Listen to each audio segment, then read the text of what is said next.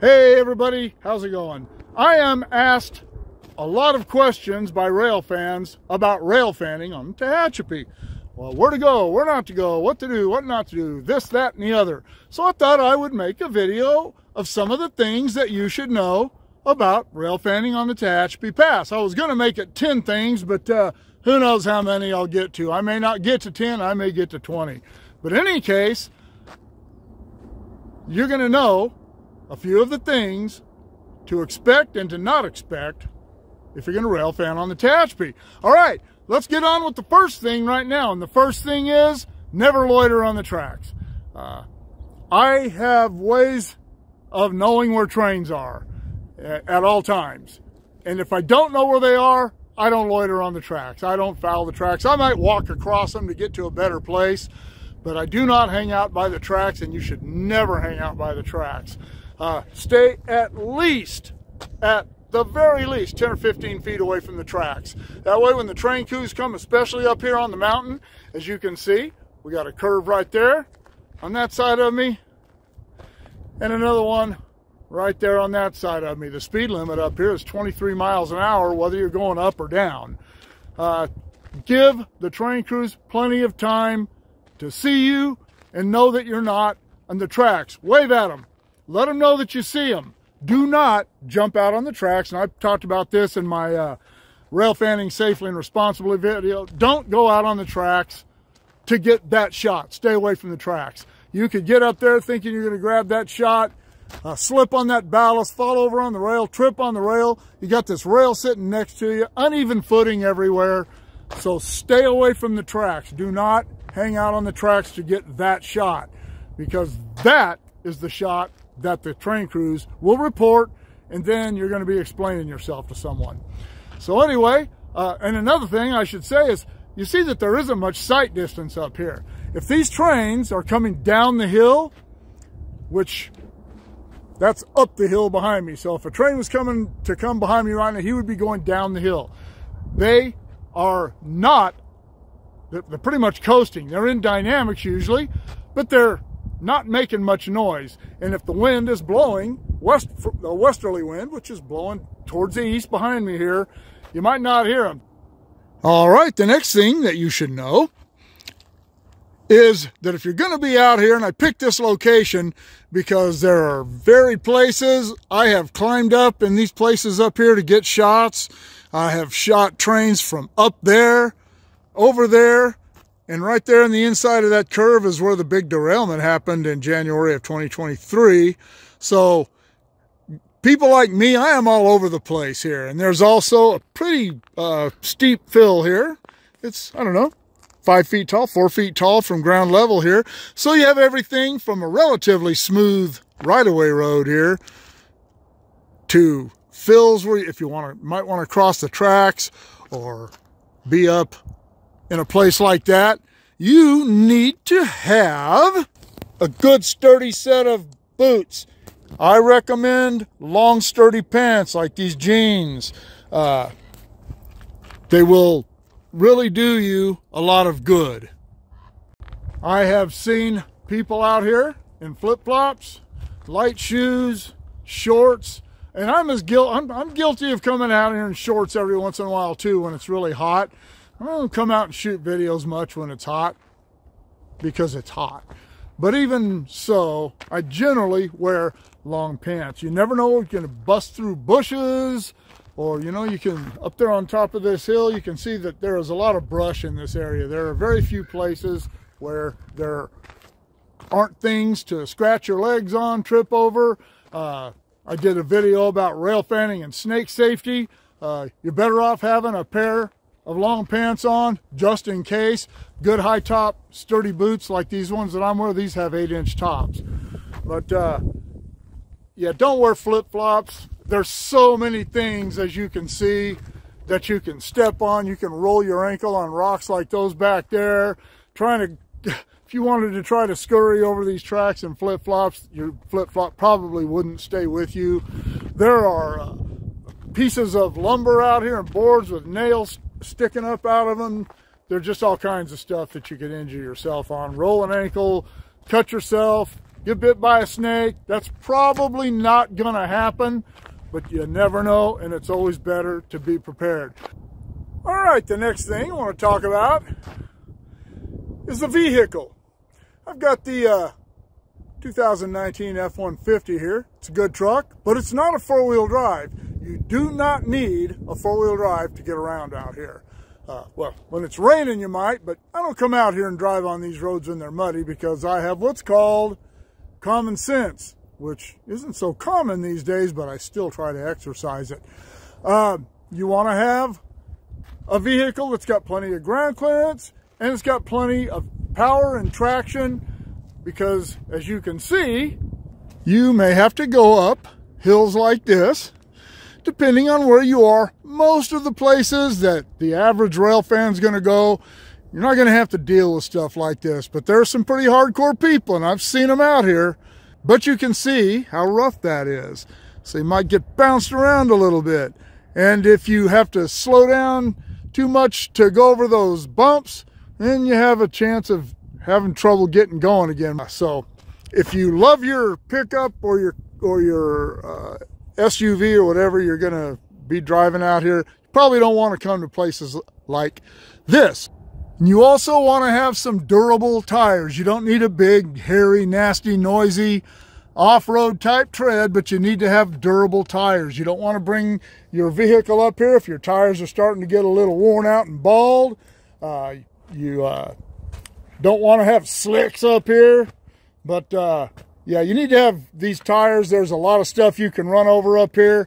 A lot of this ballast has sharp edges, and even though they use concrete ties up here now, as you can see, there are still a lot of spikes laying around, tie plates, just general pieces of metal that will definitely give you trouble. And I can say that from experience. While I've never had it happen on my personal truck, I've lost count of how many flats I've had on right-of-way roads over the course of my career, up here and in other places. Also, it is very, very dirty up here. And I don't mean sooty and black, but it's dusty. Even if you're not the one creating dust, there's a lot of dirt up here. It's usually breezy. If you're anywhere above Caliente, it's usually breezy up here. That's going to get your car dirty. If you have your windows rolled down, like I do right now, it's going to get in your truck. So if you're one of these clean freaks, rail fanning on Tehachapi Pass may not be your cup of tea. All right, well, the next thing I want to talk about are gates. Right now, I am at the Tehachapi Loop, on the inside of the loop, and I am on Union Pacific property. If I were to go through that gate, I would no longer be on railroad property, and neither would you. Sorry for the shadows. Summer or wintertime, the sun's really low. There's nothing I can do about it. That road there is the road that goes to the former Loop Ranch. That loop, the Loop Ranch is no longer operating and no one lives there. That's part of the Conservancy. So you don't want to go down that road either if you're here, because you'll go down a little further and there are gates down there that you probably won't be able to get in and out of because they're generally locked anymore. But anyway, anytime you are on railroad property, if you're wherever you are, I've seen people do it down at Tunnel 5 in that area. Anytime you go through a gate, you are no longer on railroad property. You are on private property. As I said, this one goes on to the Nature Conservancy. Down around Woodford, go through a gate there, or across a cattle guard for that matter, you could end up on the Three Peaks Ranch, the Cummings Ranch if you're down in that area, the McCarthy Ranch, the Toll House Ranch, and if you get out there, I don't know. I know some of those ranchers personally, so they don't really care if I'm out there. They know I'm not going to leave any gates open. But I don't know. Maybe they'll be cool to you. Maybe they won't. The Tone Ranch won't. Tone Ranch doesn't want anybody on their property, and I don't go on their property. I don't proceed through their gates. And actually, there are only 2 ranchers whose property I will go onto without contacting them about permission, and that's just because I know them personally. But chances are, if you're just a rail fan up here, you don't know any of these people. So don't go through their gates, and if you're not going to take my advice and you're going to go through the gates anyway, do not leave them open. Doesn't matter if you see any cattle around or whatever, any livestock, if any horses or whatever, do not leave gates open. If you go through them, close them behind you. Make sure to do that, because that's what the ranchers get the most pissed about, is people leaving gates open and their livestock getting out. Okay, I'm just going to hit on this one briefly because I did an entire video about snake safety while you're rail fanning. As I said, I'll link that in the description below. But you don't want to go around rock piles like this or around rail stuff laying around like that. That gives snakes like to hang out places where they can't be seen unless they're sunning to get warm. Sometimes they'll lay out in the middle of the road in that case. Sorry, man, it got really windy all of a sudden. My dead cat won't even hardly stay on. But anyway, yeah, always watch out for snakes. It is November 12th right now, and it's beautiful. Snakes could easily be out here. It's pretty cool at night up here, so they're going to be lethargic even when it starts to warm up, but they will still be around. But starting in mid-spring, going to mid-fall, you want to watch out for snakes. All right, well, one of the other things to talk about here, and I'm going to talk about two things while I'm here, is the Tehachapi Loop and the Tehachapi Loop Overlook. This is on Woodford-Tehachapi Road. It's 3 miles from Keene and 7 miles from Tehachapi. But the Friends of the Tehachapi Depot funded the construction of this beautiful, nice overlook platform in 2021. And it's really cool. You can see it's fenced, so your kids, you bring them up here and they can't fall through there, get down the hill and get hurt, or you have to go chase them. Same with your animals. The Tehachapi Loop, as you can see behind me, there's a train going around here right now, coming up the hill. And one of the other things, as long as we're here talking, it's very windy today, and so one of the other things I'm going to hit on right now is the weather. It's always been kind of a running joke in Tehachapi. If you don't like the weather in Tehachapi, stick around a little while, it'll probably change. And Tehachapi's nickname is the land of 4 seasons, all in one day. But today, it's not cold. It's probably in the low 50s, I guess, but it's really windy. It's been raining off and on. And I always carry a light shirt. This is a long sleeve shirt. I always carry one of these in my truck. I don't get cold that easily.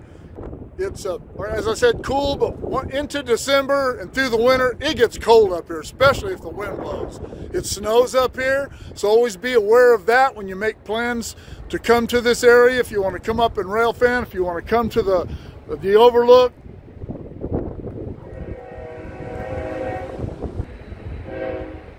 Just be aware, it's a very curvy road. It's got some steep sections on it. They close it a lot during snow, but it also, in the summertime, it also gets hot up here. Tehachapi usually doesn't get over 95, but the past couple of summers it has. Been pretty hot up there. Caliente, Bealville, that area, triple digits are very common in the summertime. So if you're going to come here in the summer, make sure that you are prepared, that you have, I tell people to wear a hat, sunscreen, bring plenty of water with you, snacks and stuff like that. Make sure you're taking care of yourself for the weather. But anyway, if you are going to come to the Tehachapi Loop, I don't suggest coming up here if you have a great big motor home, one of those great big ones, or if you have a big 5th wheel trailer. They have a pretty good sized parking area across the street. There's nobody here today but me. But if you were to come up here in a vehicle like that and there were 6 or 7 cars parked in there, which is not uncommon, then you wouldn't have anywhere to park, and there is nowhere to turn around. If you go down to Keene and come up, if you come up that way, you can't turn around. You're on this road all the way to Tehachapi, and it gets really tight up above. So be aware of that. A medium-sized motorhome or a smaller camp trailer, you'll be all right. And they do bring tour buses down here, but not very often. So anyway, Tehachapi Loop Overlook and Woodford Tehachapi Road and a little weather. One of the things you need to know is when to come, when not to come, and what to expect and what not to expect when you get here. I do not recommend coming up on Mondays. Mondays are generally maintenance Mondays, they call them. Not always, but generally. And gives the maintenance away guys time to do their stuff, signal guys time to do their stuff. And if you show up on a Monday, you're liable to run into this kind of stuff. Oh, man. Oh, man. Oh, man. And even on other days of the week, it's still always a crapshoot. You just never know what you're going to get. I tell people all the time, you might see 10 trains in 2 hours, you might see 2 trains in 10 hours. They don't schedule trains, so you never know what's coming. And some days, it's like this.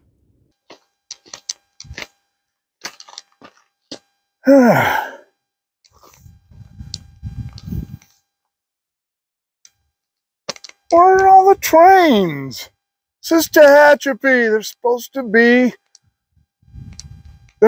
to be a lot of trains. Somebody told me that. I read that somewhere. I've already been here all morning. I guess I'll go take a nap.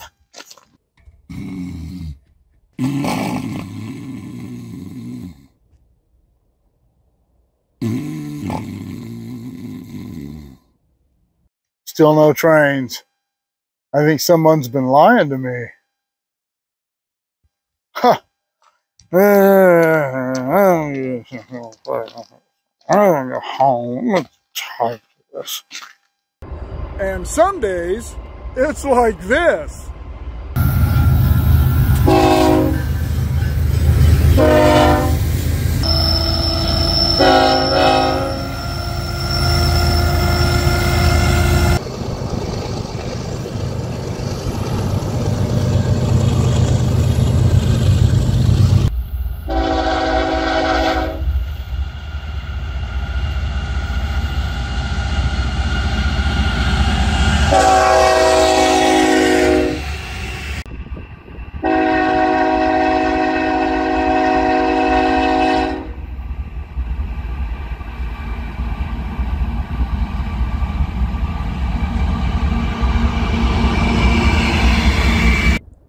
Okay, the next thing we'll talk about is some of the cool lodging facilities up here. Now, you can stay at any hotel or motel in Tehachapi. There's a bunch of them out at Summit. There's a bunch of them in town. I guess most of them are pretty nice. I don't know. I've never stayed at a motel or a hotel in Tehachapi. But anyway, what they do have up here, though, you can see behind me here, this is Tunnel 10, right above the loop.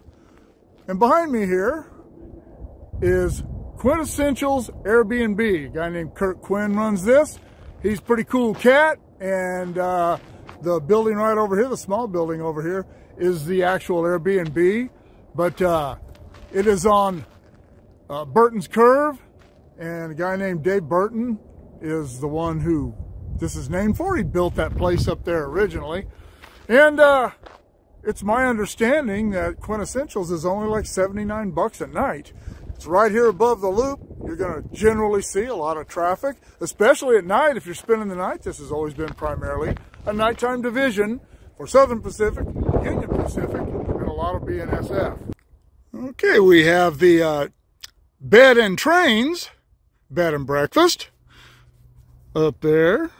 That is there in center frame. That belongs to friends of mine, Mike and Cheryl Butters. They're the ones, if you're familiar with the Tehachapi Live Train Cam, who started that. They are the operators, not always the moderators, but the operators of that. And their places, well, between the cable crossover and West Cable down there.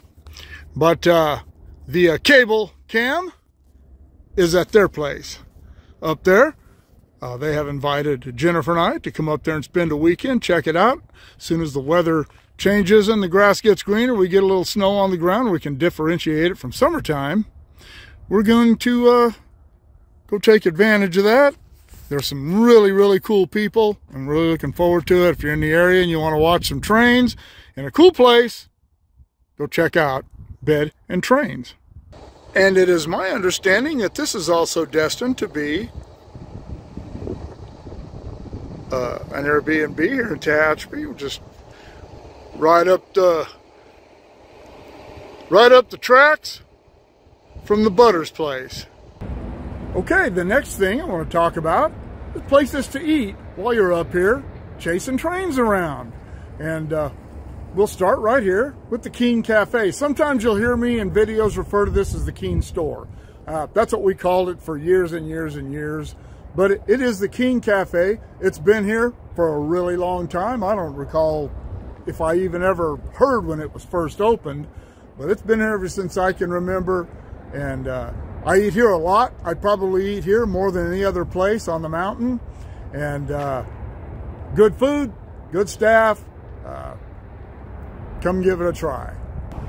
All right, got the burger spot here. Burger spot's been here forever. When I lived up here as growing up, we ate here all the time, and I still eat here pretty regularly. Good greasy spoon place. I love it. They got good hamburgers. They got great corn dogs, pastrami's, really cool food. Got Conan's Bakery over here, and you hear people refer to that sometimes as a Tehachapi icon. Anybody who refers to that as a Tehachapi icon hasn't lived in Tehachapi very long. The burger spot, that's iconic. Try it out sometime. Got Jay's Place on Golden Hills. And I've eaten here a couple of times. It's pretty good. So feel like driving a little ways out past town, this is your place.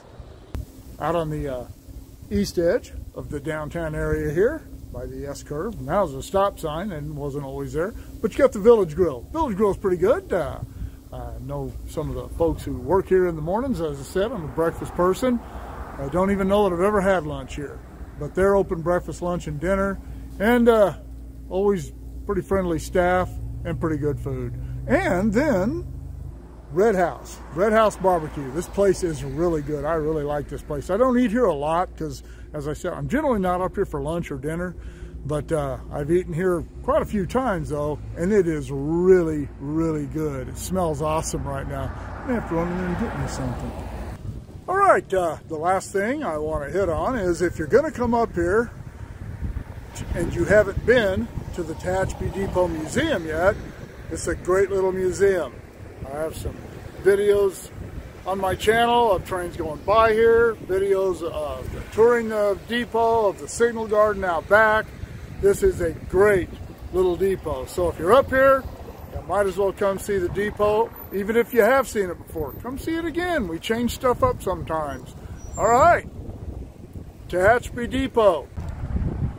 All right, well, that will bring to a conclusion some of the things that you should know about rail fanning on the Tehachapi Pass, and ending with the museum here, as I said a while ago. Here are the URLs to my PayPal and my Patreon. If you can help the channel out that way, I'd sure appreciate it.